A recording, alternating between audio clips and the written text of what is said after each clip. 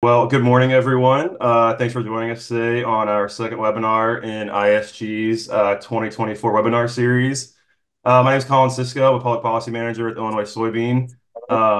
Today, we will be talking about the Farm Bill reauthorization and ARC and PLC with our experts, Tara Smith from Tort Advisory Group, Scott Geralt from ASA, and our presenter, Jonathan Coppess, Professor Jonathan Coppess.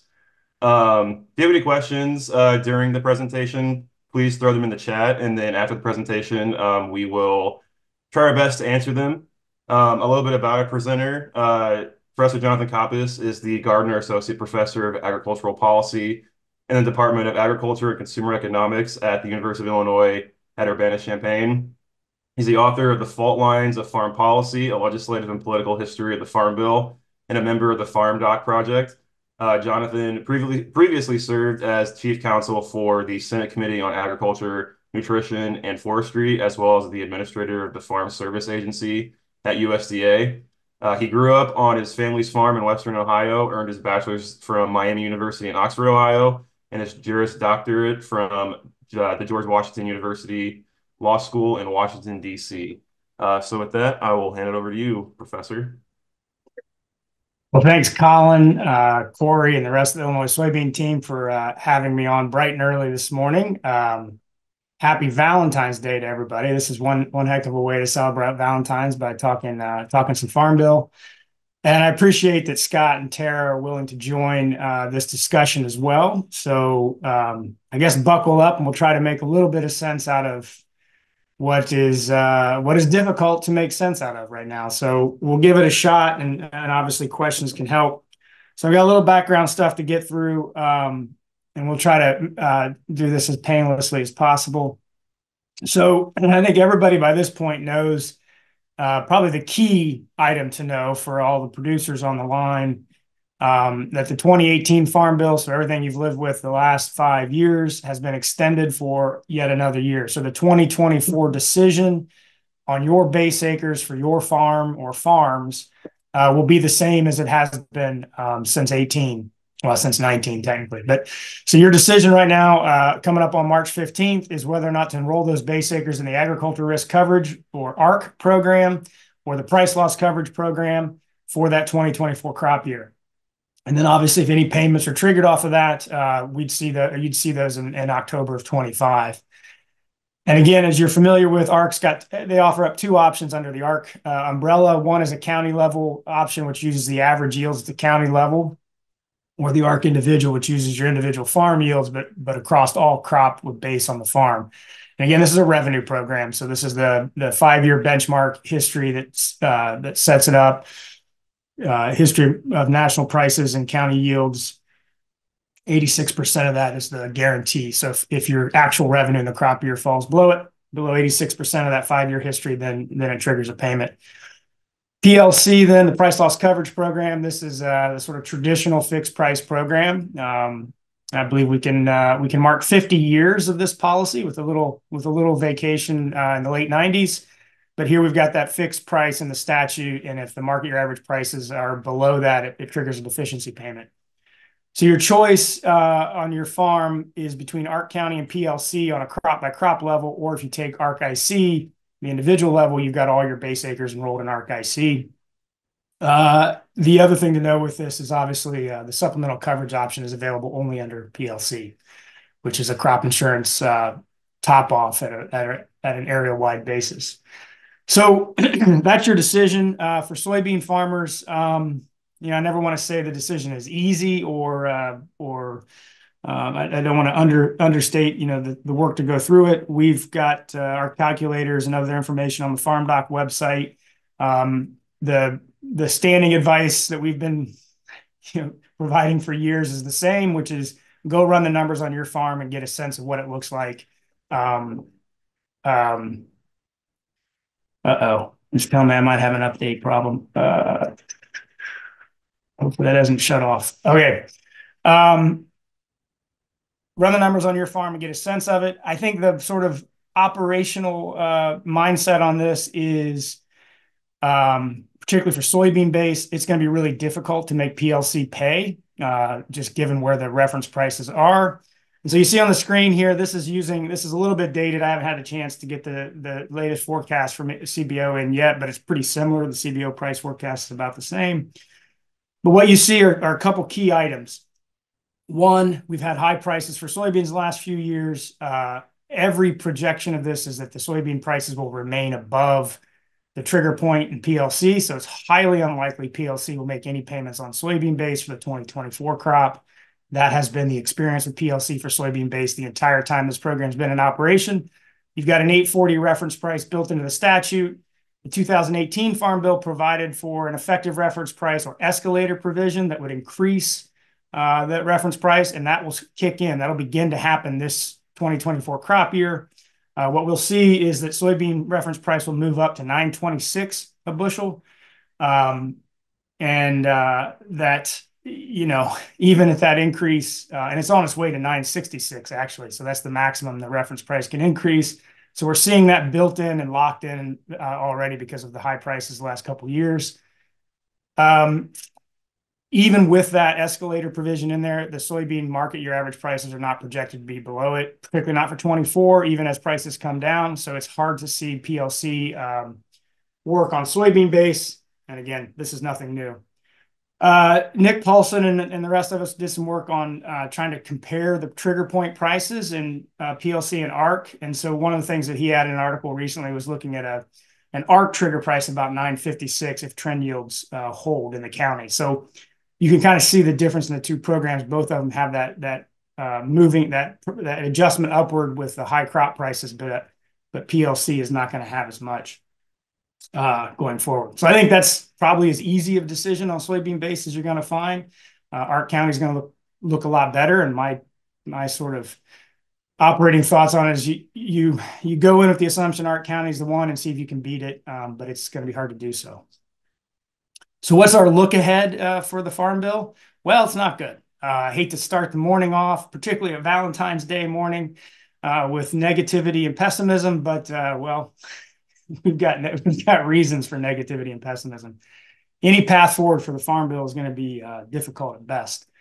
So let's try to get a sense of this. We got really three major problems kind of blocking the path. The first is this reference price issue. There's a demand on, at least in the reported discussions of the Farm Bill. So a demand from some interest in the farm community to raise reference prices. Clearly we see that issue with soybeans. The last couple of years of really high prices have diminished payments or zeroed them out for almost everybody, actually. And so there's a push to raise reference prices. The problem with this demand is in the way the Farm Bill, the way the congressional budget process impacts a Farm Bill. So to raise reference prices, CBO, the Congressional Budget Office, has to project what that will cost. They project that over 10 years into the future, which means we got a whole lot of uncertainty in those projections. But the problem is that those projections control the cost estimate, which itself then controls how the budget procedures work, which means you got to offset that projected cost. Now, look, we don't know what the reference price proposal is because there isn't one. I mean, there's been talk of reference price increases, but nobody yet has put out a proposal that says, here's what we want to raise to what levels for which crops.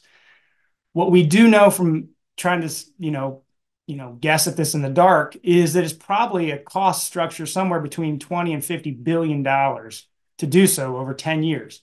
That is an extraordinarily high cost, in part because you have to offset that cost in the process, which means you got to cut something else. Under the budget rules, you have to offset every bit of that and find that savings within the Farm Bill itself. So you've got really three options. You can cut crop insurance. You could cut SNAP, the Supplemental Nutrition Assistance Program that helps low-income families put food on the table. Or you can cut conservation. Clearly, if you've ever dealt with any Farm Bill politics, you know that not a single one of those is a viable option on its own, together, and certainly not for a price tag somewhere between 20 and $50 billion. So this is the number one blocker to a Farm Bill. I would say this is why we haven't even seen legislation begun, introduced, talked about, leaked, proposed, whatever you want to call it. We haven't seen the first single word of a bill in either the House or Senate committee because this thing is blocking it. I would add that part of the problem, as the soybean example in PLC indicated, is that reference prices are going to increase for a majority of the base acres and most of the crops in the programs. So you're going to see a base acre increase because of the 2018 provision that raises it with these recent high prices. Most of those crops. Now, there are three crops that will not, at least three right now, and that is cotton, right, or seed cotton, which the created in 2018, rice and peanuts. Wheat's right on the edge. The new CBO estimates are showing that maybe wheat won't see the reference price increase either. So this is what's driving it. But again, the cost is astronomical in a farm bill debate, and the prices are increasing anyway. So the second part of this problem is, where do you find the offsets? And this leads us into conservation funding and one of many dead ends for a farm bill. So in 2022, Congress passed the Inflation Reduction Act. Inside the Inflation Reduction Act was an $18 billion investment, additional funding for conservation. EQIP, the Environmental Quality Incentives Program, CSP, the Conservation Stewardship Program, ASEP, which is the Agricultural Easement Program, and RCPP, the Regional Conservation Partnership Program. $18 billion available till 2031. All of that money available to farmers to adopt conservation on their farms. Highly popular. Nationwide, we're seeing on average twice as many farmers enroll in these programs, get approved with their applications, and still not get the funding. And under the first year of the IRA, we're seeing a similar kind of outcome. Twice as many farmers are approved for funding than there are funds available. So these are incredibly popular. These are direct assistance to farmers to do conservation. So cutting it does not exactly help the politics or the farmer. But that's based on rumors in the press. Again, we've not seen anything solid on this. Nobody's proposed this directly, but this has been discussed multiple times as one option to offset the costs of raising reference prices. So, of course, this is going to have real implications on the ground. Like I said, a lot of producers are trying to get this assistance who cannot. I've tried to run some estimates and project out where those funds might go if they're left untouched. For those of us in Illinois, rough projection using historic allocations, we may see close to $500 million over that time frame in conservation assistance. And of course, if you've stood in line and filled out paperwork at NRCS, you know that Illinois has struggled under conservation programs and has not seen some of the investments we've seen elsewhere. And so I think this is one that hits particularly hard in this state, particularly as we see things like the nutrient loss reduction challenge and strategy, nutrient loss reduction strategy be challenged in its implementation, where we need these investments to help farmers work through those issues. As I said, if you jump on this and look at sort of the history here, you can see in the last 5 years where Illinois has fallen in terms of conservation dollars. Excuse me for that. And one of the things that jumps out at me in particular is the Environmental Quality Incentives Program. So this is the Policy Design Lab website we set up at Illinois, where we're trying to work through a variety of different policy issues and trying to figure out what kind of how we can plug research into this policy better and maybe get some innovation and creativity in the programs. But as you can see, over the last 5 years, Illinois has really lagged in EQIP. And so losing this funding would have implications in this state and across the country. So you take those two together. And now this chart, I'm going to admit, is probably a lot to look at. It's probably a bit much to look at 7:15 in the morning. But give me a second to try to make some sense out of this. So as I said, if you want to raise reference prices, the cost is pretty high.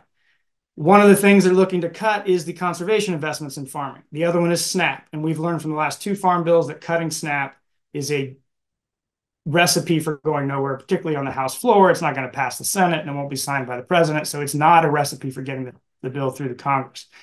But I think one of the things we don't talk about enough is this weird dynamic we have. And I know budget discussions are, the kind of thing that puts you back to sleep or make you turn off and walk away. But I think it's important we understand something here. And that is that these problems really compound on each other. So if you take the IRA investments and try to use that for PLC, this is not a one-for-one trade, right? Part of the challenge is the cost projections by CBO is based on economic modeling of an unknown future. This is not CBO's fault. They're doing the best that I think probably about anybody could with this kind of issue. But what we see is a scenario in which the offset isn't necessarily the same as getting more payments or more assistance to farmers. In fact, running some analysis on this and really about driving myself crazy trying to understand it, I'm worried that most of the money, if it's used as an offset, will never make its way to a farmer. Here's one of the reasons why. So if you look at the lines on this chart, the lines compared to the area, the pinkish area, what this is the percentage of the market year average price as projected by CBO compared to the effective reference price or the trigger point for a payment. Why this matters is, in reality, at those price levels, there would not be a payment if it's above this area. But in the CBO scoring process, we're showing billions of payments in years in which these crops would not receive a payment. So what I'm trying to make sense of out of here is that the offset process is taking money that farmers would receive for conservation and using it to sort of pay this economic modeling process rather than actually going to farmers. So there's a very good chance that the cost of raising reference prices would not result in more payments under those reference prices, but would require the conservation investments to cover that estimated cost. Soybeans is a great example. If you look at the brown dotted line up here, soybeans never get anywhere near triggering a payment in the CBO projections. But CBO has hundreds of millions of dollars in projected outlays for soybeans, just under PLC. And the reason is that they've got to sort of build in the uncertainty. And so there's always a chance that there may be a low price scenario that triggers a payment, and that gets factored in. Corn is even worse. There's a couple years in which corn looks like it'll fall below the trigger point, triggering well over $2 billion in payments possibly under PLC. But for many years within this 10-year projection, it's not. However, for an offset, you got to cover that projected cost. There wouldn't be payments, but you got to pay for it up front. There's no way to know. So I think this is a real risk, and it sort of compounds and magnifies the political problems of finding offsets to do this. And so I think it's important that we understand that this really could result in a loss, not just of conservation funding, but in assistance directly to farmers, and not really come out with much on the other end. It's a pretty big gamble. Here's just corn and soybeans alone, so it's a little less confusing for the blurry-eyed this morning.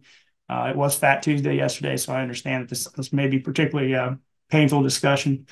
But you can see again how many years corn is triggering projected costs, but would not trigger a payment if the projected price were the actual market year average price. So hopefully there's a little bit of clarity on that. Our final problem, of course, is the United States Congress. And any of us who've spent any time paying any attention to this, well, I feel your pain. We knew coming in this was going to be a difficult Congress with tight vote margins in both the House and the Senate. The House majority is down. Actually, I think it's lower than that now. The George Santos was removed, and a Democrat just won his special election for that seat. So that changes this majority maybe down to like one vote majority at most. I think the bottom line of what we're seeing in the House is that there's not a functioning majority, that in fact a small faction within the Republican caucus can pretty much control or dictate what goes on, or more likely what doesn't go on. So the reason this matters, obviously, that it's blocking up a whole lot of things, whether that's funding the federal government, whether that's dealing with the war in Ukraine, on and on and on.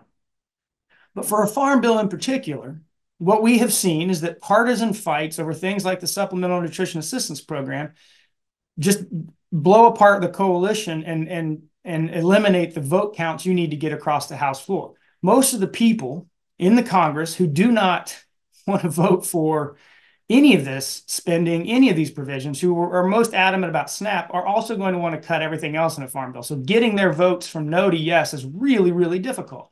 This means that a partisan farm bill is incredibly vulnerable on the House floor. In fact, I don't know how they pass a partisan farm bill on the House floor, but even if they did, it has no chance in the Senate and it won't be signed by the president.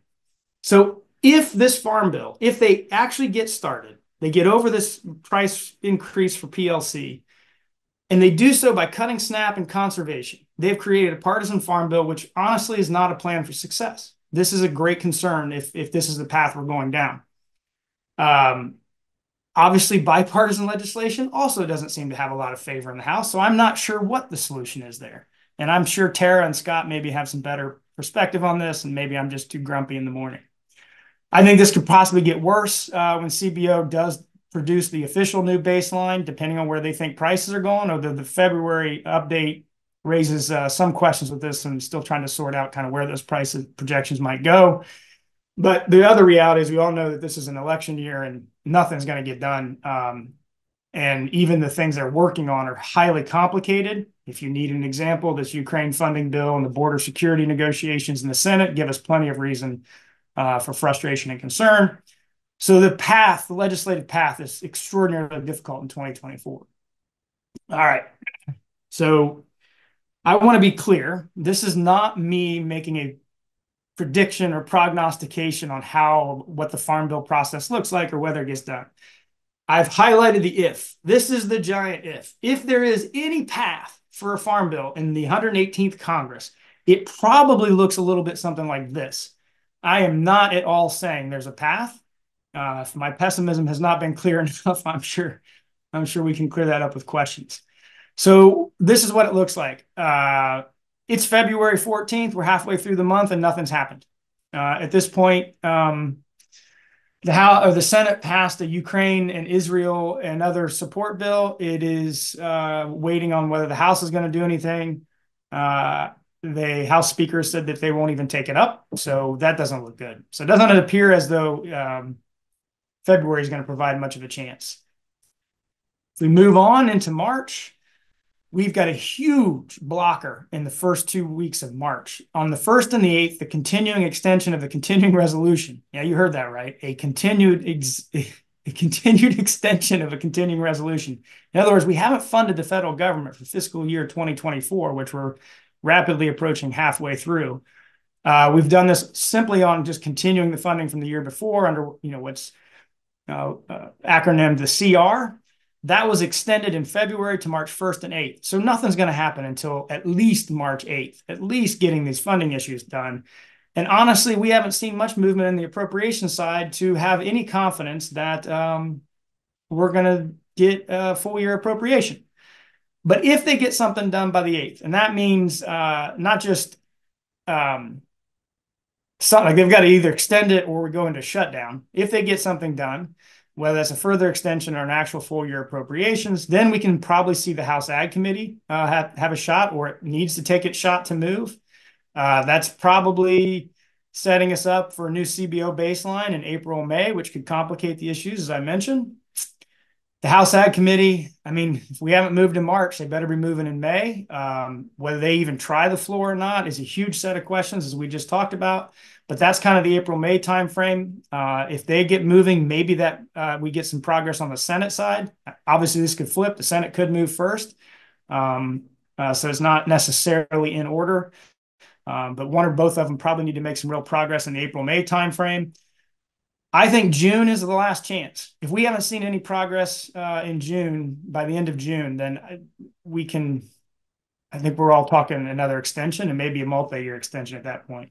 That's because from July to November, we're going from the conventions for the presidential through the election, and there simply is not an opportunity to get anything done, particularly nothing as complex as 1,000 pages of legislative text and about $1.4 trillion in projected spending.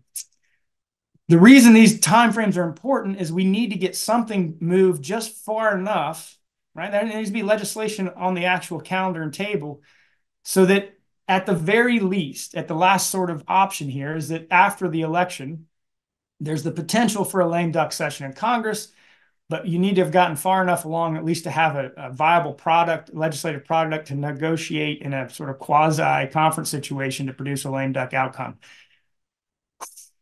Even as I say that, I nearly feel crazy putting that up because this is beyond difficult. So I am not very optimistic on our path, but it's there if they can get moving. And I think that's the key thing we need to see in a very short amount of time is some real progress at the committee level, some real movement towards whatever this projection, whatever these reference price discussion issues are, what the offsets look like. I think it's upon those who are pushing for that to tell us what they want, to make it clear to the public so it can be analyzed and understood. But until that happens, there's no chance for a farm bill.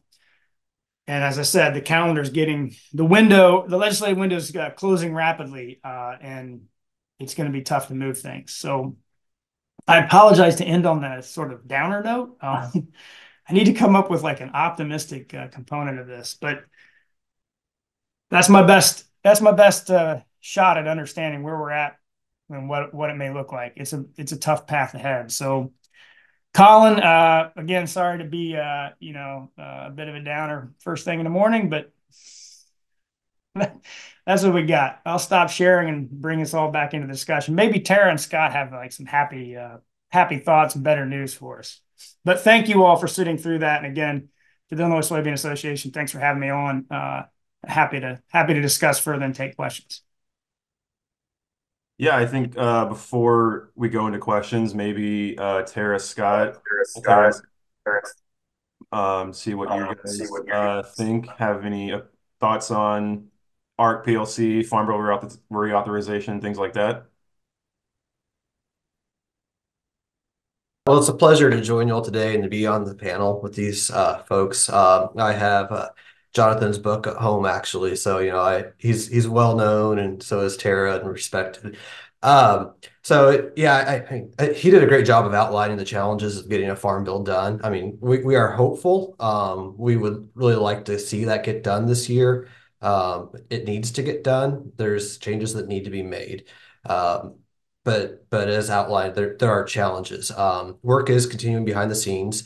ASA's president is in town right now, actually having meetings on the Hill. Um, and so we continue to work and engage with the Hill on these issues.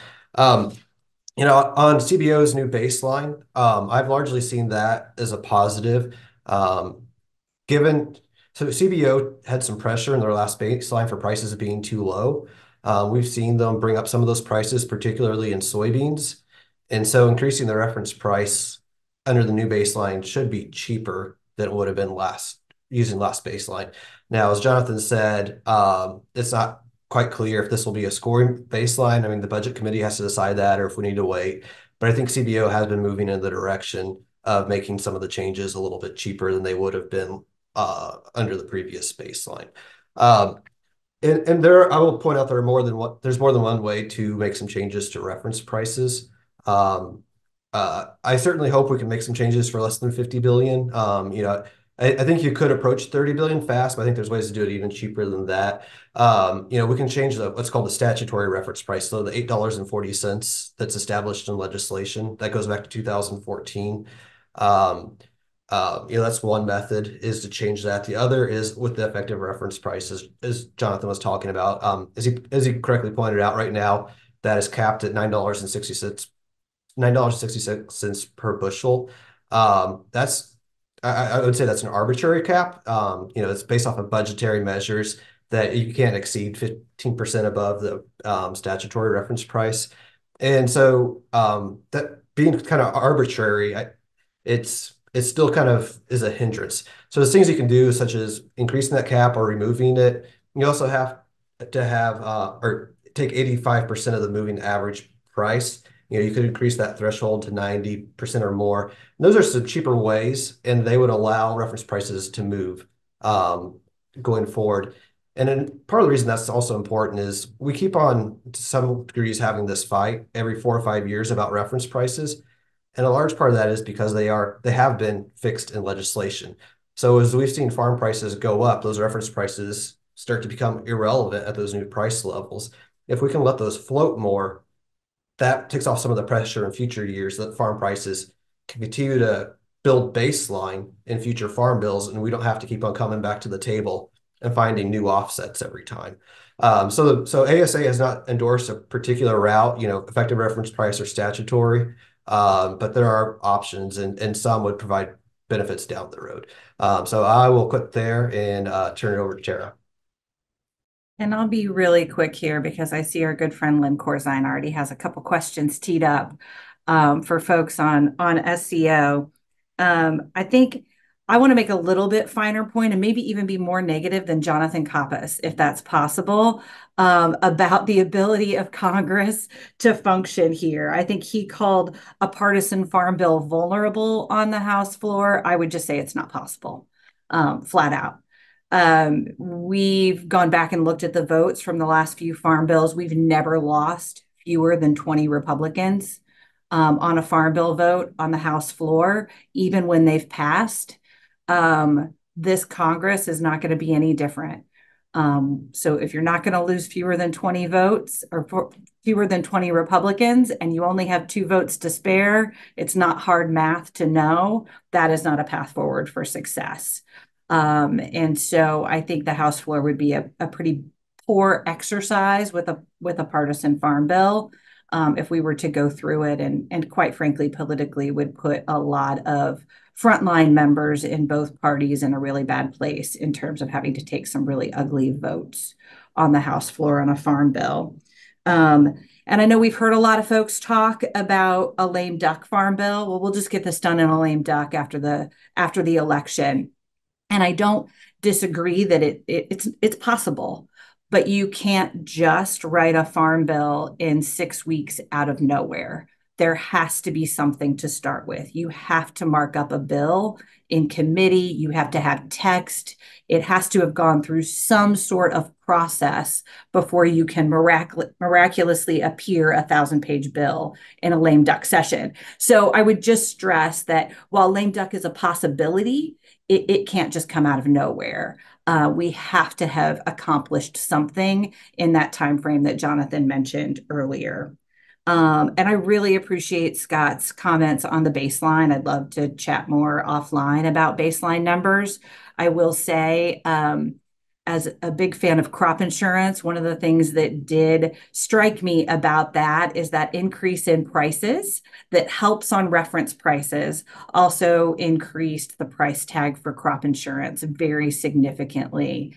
And I think my only concern there is, does that make crop insurance a bigger target for those looking to cut money from somewhere else? Do we suddenly become the bank if all of the other banks are taken off of the table? So with that, I'd love to talk about SEO, but I'll let others jump in and talk about some of Len's questions first. Yeah, thanks, Tara. So I'll go to that. And Jonathan, I'll start with you, I guess. So there's a question about is there enough chance of SEO kicking in that a farmer should consider PLC? But SEO is an interesting. So let's look at it just from a soybean standpoint. If you're buying up 85% coverage in your underlying coverage, right? SEO is going to give you 1 point to 86%. Is it worth it to go that on a reference price that's not going to trigger anytime in any sort of foreseeable future? Again, I don't know that I see that as a straightforward trade-off. But each farm, I think you got to run this. I think you got to run the estimates for yourself and kind of see where where's your crop insurance provision, or where's your crop insurance underlying coverage stop? What kind of, potential does this have?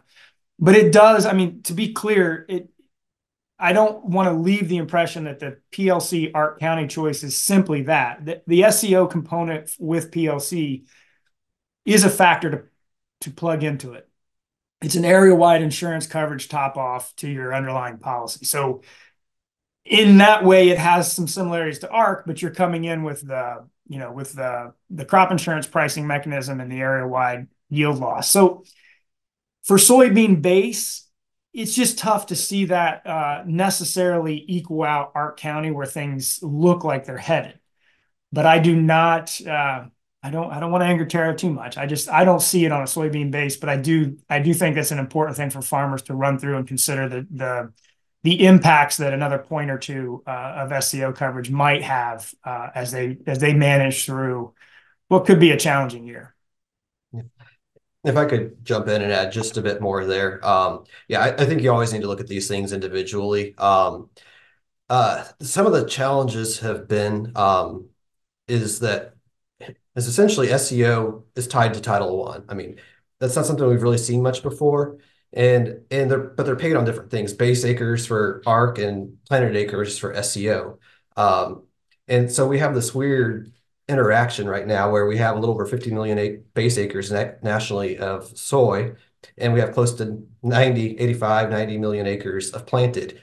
And so if you choose PLC on those 50 plus million base acres, you have nearly 90 million acres ineligible for this crop insurance program.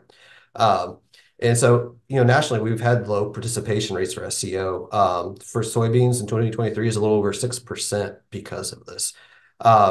And so with ARC, you're giving up a free program. SEO does cost something. So SEO is a good program.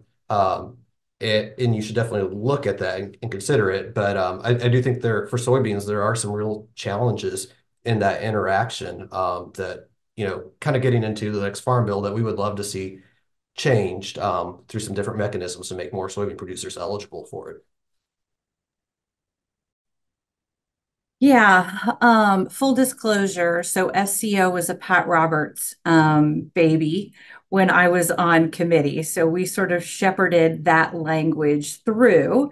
So I might be a little bit partial here, but I think the reason that Chairman Roberts really wanted to create that program and include it in statute was because he wanted to be sure that farmers were going to have options and that farmers who might be more comfortable on a crop insurance playing field versus a Title I playing field had that option moving forward. Now, the way he drafted it, you didn't have to make a choice between ARC and SCO.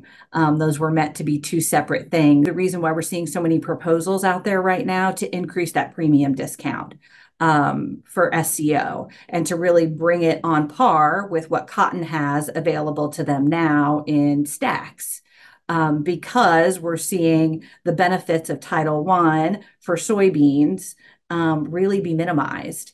And crop insurance has become the primary risk management tool for soybean growers. And so, is there a way to make that an even better risk management tool if uh, proposals to improve Title I because of all of the budget challenges and other things that Coppess and Scott have talked about don't pan out.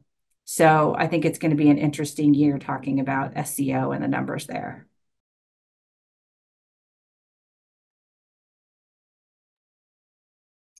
You went off mute, Jonathan, so I'll let you. Looking for the questions. Do we have another one to go through? No, I'll wait for some more, but I do have a question that I want to see Yeah. your perspectives on. So we've seen the news that Debbie Stabenow has her proposal on increased crop insurance premiums, but you couldn't use any ARC PLC. So just kind of what are your immediate thoughts on that? I guess likelihood of it and just kind of how that would affect our Illinois soybean growers. I like to know. I like it when you know you're being set up to get yourself in trouble, and so this is walking into it eyes wide open. So let me say two things off the top from that. So the first thing I want to say is, I mean, look, I worked for Chairwoman Stabenow way back in the long ago time, so I have a lot of respect for what she does and how she legislates and what she works through. And I say that because what I see this proposal is an important attempt to move the negotiations. So I don't I think sometimes we get really stuck in like if we say one thing, you know, you've excluded everything else, and this is the only way that goes. I interpret that her letter and this proposal as number one, we're not getting negotiations moving, and something has to do. So we've got to get this discussion going. So I see it as a good faith attempt to try to jumpstart a negotiation. I think it's an interesting concept around, and Tara made this point too. Farmers want options. I actually think we've gotten way too wrapped around the axle of this one size fits all. Let's raise the statutory reference price and hope that that solves all these issues. Whereas I think farmers particularly have they have a lot of options in crop insurance. They know how to manage risk, and I think providing them these options and sort of some alternatives as they sort of figure out what it looks like on their farm and what makes sense. I think that's probably in the right direction for the longer term. Um, whether it's the direct trade-off or some version of that, again, I don't know where the details and how it looks, but I think it's more than anything a chance or an attempt to jumpstart some negotiations and move this thing off of this kind of I mean, it's not even a stalemate because we haven't started. And so at the very least, she's put this on the table to open a discussion. You know, a negotiation requires at least two parties to have things on the table to discuss. Until we see that, it's kind of difficult to work it out. So, I don't want to I don't want to get too lost on the specifics of it because I don't. Well, one, there aren't a lot of specifics of it. How that would look and work is still in need of a lot of analysis and detail, beginning with the cost structure from CBO. So I read it or interpret it very much as let's move this negotiation. Let's get this thing started. Bring the ideas to the table. Tara and I worked on opposite sides of those tables for a few years, and that's how we work, right? We brought ideas, and sometimes she didn't like ours, and sometimes we didn't like their ideas. But you get them out there, and you get a good faith discussion. And I think Scott was right. There's a lot of work that's been going on behind the scenes, and staff have done incredible amounts of work. But we've got to see that kind of level of real open negotiation, real sort of proposals coming forward and working them out. And if we don't get that, our window to do so closes rapidly. And I think that's the other side of this. And so like I said, I commend her for trying to push the discussion, for trying to get the negotiation started. I wouldn't, latch on to any one specific thing at this point as an absolute, must have or not do or that sort of thing. I think again, it's just an attempt to move things forward. Yeah, it's been interesting. And Scott, I'm sure you guys are running numbers on what that kind of proposal would look like. But I think we've seen a lot of radio silence from a lot of the farm groups, quite frankly, on that proposal to date, because that's a lot to swallow. And that requires, I think, a lot of analysis for folks to really start to wrap their head around. And that's just going to take some time for folks in the countryside. And again, the farm organizations to really to run that analysis and see what that would even look like, because it's very different than where we've been on farm policy in the past. And so I think folks are treading carefully, I guess, as they approach that proposal and how to respond to it. Yeah, I think that's a good way to put it, Tara. Treading carefully. I mean, I think at this point with proposals and so we have not officially endorsed or went against this. We just remain in discussions at this point. I will just throw a few things that have to be considered in this is going back to the SEO point, tying Title I and crop insurance together. I mean, they're fundamentally supposed to cover different risks. Crop insurance is supposed to cover your growing risk within the season, whereas Title I is supposed to cover a longer term risk. So can you really trade off one versus the other? And if you further tie those together, does it become harder to defend having both programs too? I think the other thing we've generally seen, if farmers have a choice between a program where they don't have to pay out of pocket and one where they do, they almost always prefer the one that doesn't have an out of pocket cost. We've seen some of this before with cotton and some of the stacks program and how that initially went. And Congress kind of had to come back to the table and find the Title I program for them. So again, we have not taken an official stance on this, but I think there are considerations definitely as we move forward talking about it. Going back to the SCO conversation, Leon had kind of a clarifying question. So he means using lower percent crop insurance and then topping SCO off to save money. So I guess kind of what are your thoughts with that? I would have to sit down and run it for next year. I have not done that. And there's also on farm considerations. I mean, right, SEO and ARC are both county level, so it's going to be very specific. I mean, in general, that's not a bad strategy, but it really just depends on the relative likelihood of SEO versus ARC paying. But yeah, I mean, since SEO does have a higher subsidy rate than your individual policy, I mean, in general, if you're eligible for SEO, yeah, that's a good strategy to save some money if you're willing to have the trigger at the county level instead of your farm. Yeah, I think that's the big question with it. You're trading if you're at 85% on your underlying coverage, right? You're trading down that individual yield loss trigger, the underlying coverage for that county area trigger. So I think that's always the big part of it. But you know, I'm not an economist, so I won't do the math. I want to sort of add a point I made, which I think is a good one, which is the challenge around this this interaction between Title One base acre program payments and crop insurance. And I think it's a really important point for this discussion, and one that does need, to be dug into further, because it is a very different setup. And soybeans, and I made note of that. Your point about the soybean with such a small base acres number compared to what's planted. We're almost 30 million acres short in soybeans of what's planted to base. Now, that obviously also leads into the discussion about updating base and trying to do all those things, which is also expensive and problematic. But I think there's a really important part of that, which is why I kind of come back to my point, like let's get this negotiation started then and start working those things out, because that is really key thinking through the trade-offs to how they're going to operate.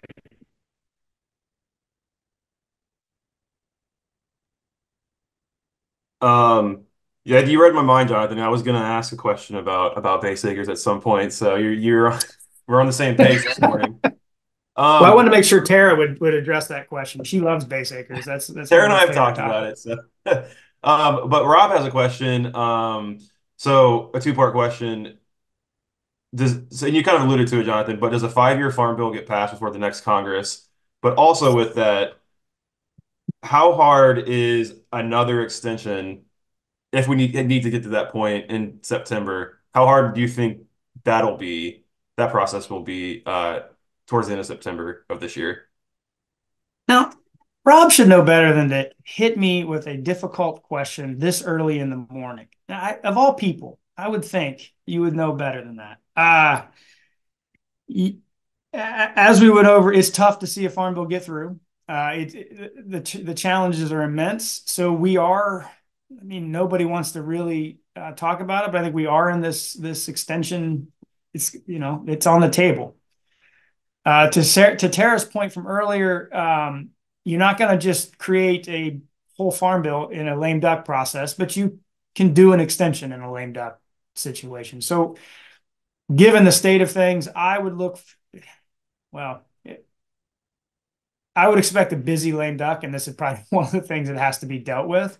I think the bigger question right now is, given the state of our congressional challenges and politics and the unknowns of what's going to happen in November or after, there's a part of me that wonders why, particularly with this escalator provision in there and all the pieces we've got and have lived with this last few years, that is it better to push this further out and maybe look at a multi-year extension and not get caught up in this kind of CR type lifestyle where we just constantly kick the can a little bit down the road? I mean, if there's a part of me that thinks if you're going to kick the can down the road, kick it for a while and start sorting out a lot of these very complex issues and sort of embrace the reality that Congress right now is not in a position to do complex legislation. And I don't know that it gets better in the next Congress. And so I know that's a very unpopular thought and opinion. Nearly threw something, and Scott probably didn't like it either. So I want to make sure neither of them are associated with that comment. But I think it's something that begins to at least register in my mind that how much of a constant extension game do we want to get stuck in and unable to really work on this. Now, maybe the elections provide some form of clarity that we're lacking at the moment, but I'm also not optimistic. So we're in a tough spot.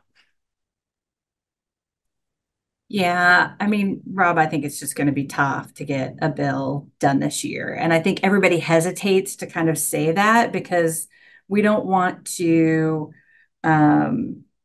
undermine confidence in the great leadership that we have in the four corners of the House and Senate Ag Committee, right? Nobody wants to say that they're not fantastic and aren't doing the work and aren't trying to get it across the finish line. I just think that they're facing a lot of headwinds, and it's going to be really difficult to get a bill across the finish line this year. And that's just the reality of the situation, and it's not created by them.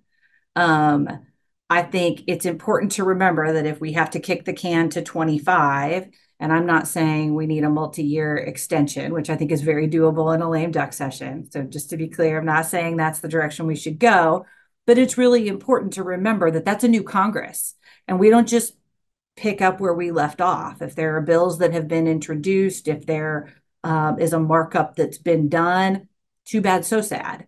We've got to start over with a new Congress. We're going to have new committees. We could have new leadership in committee. We will have new leadership in committees with Chairwoman Stabenow's retirement, and there's going to be, time to organize a new Congress. They're going to want to have some new hearings. The process isn't going to be quick start. We're going to see some drag in having to start over, I guess, in 2025. And so folks should just be aware of that. And I think that's only more so if we see a change in who has the gavel in the House or the Senate. So.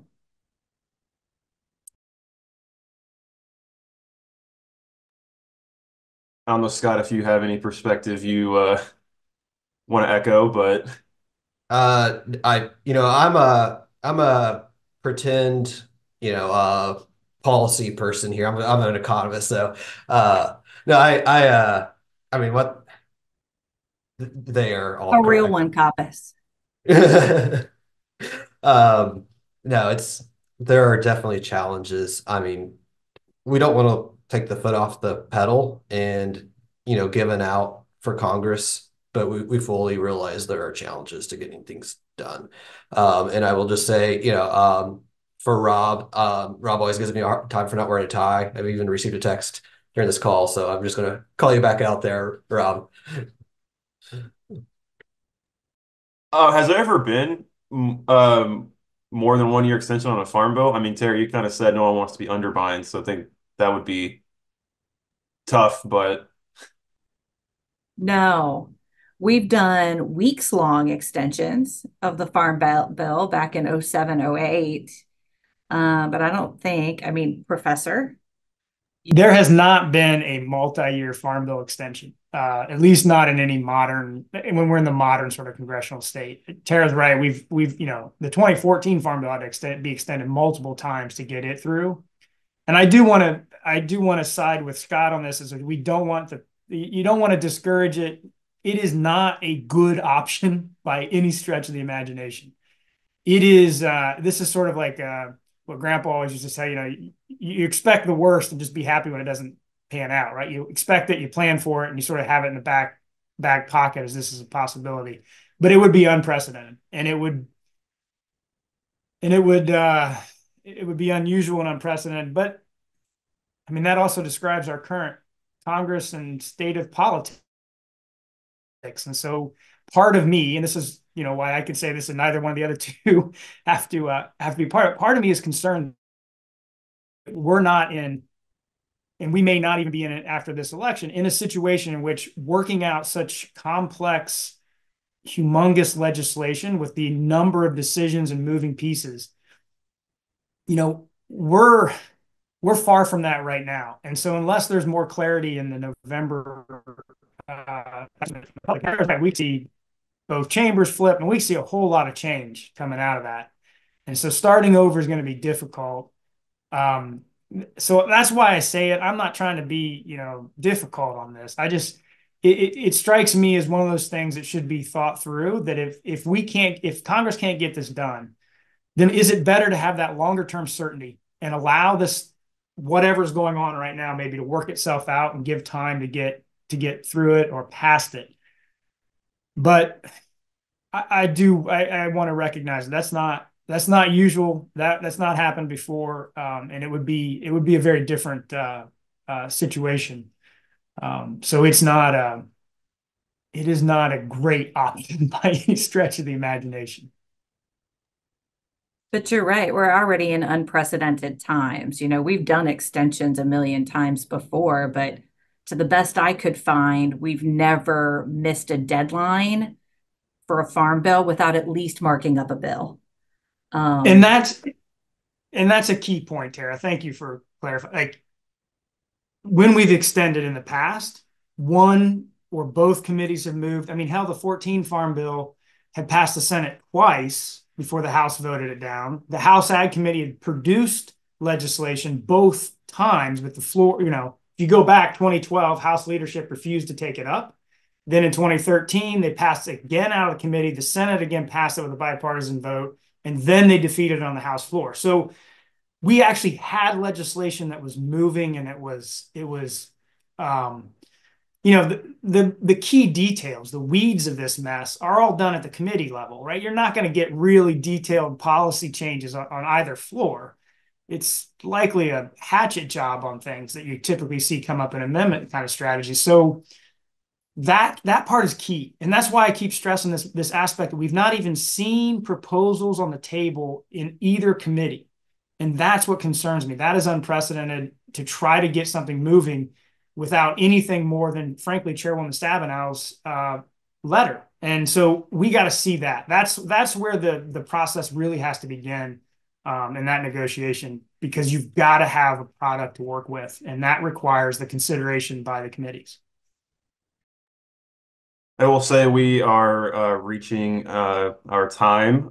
We've had a lot of pessimism this morning, so I just want to see if you guys have any optimistic things to leave our farmers with before we get off today. Do I try first, or Tara, Scott? You want to be optimist first? You know what I see as optimistic, believe it or not, is around these conservation investments. I think it's absolutely phenomenal, and a phenomenal statement that producers are lining up to get funding to help do conservation on their ground. I mean, this is an investment in your fields, your farm, the future of that farm, and what's there.